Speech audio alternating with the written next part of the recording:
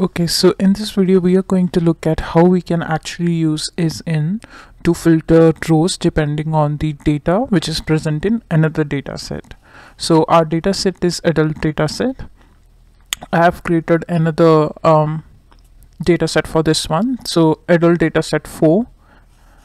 Now if we just look at the unique values of the native country in the adult data set 4, so I'm going to actually do that using the unique method. So let me take the native country here in the brackets. So we just put native country in the single quotes and then unique method.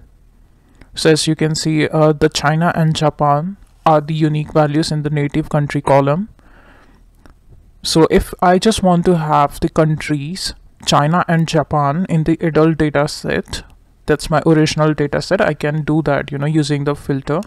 So let's just take another variable, that's the data set 3,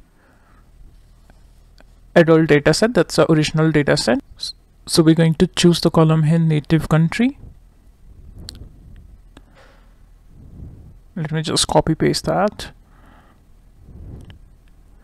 So the native country, the values there is .isin, and then we're going to specify the values from the another data set, that's the adult data set 4, native country. So the expected output is that I should be able to see just China and Japan in my original data set. So if I just as you can see, just from the initial glimpse in the data set 3, the native countries are China and Japan.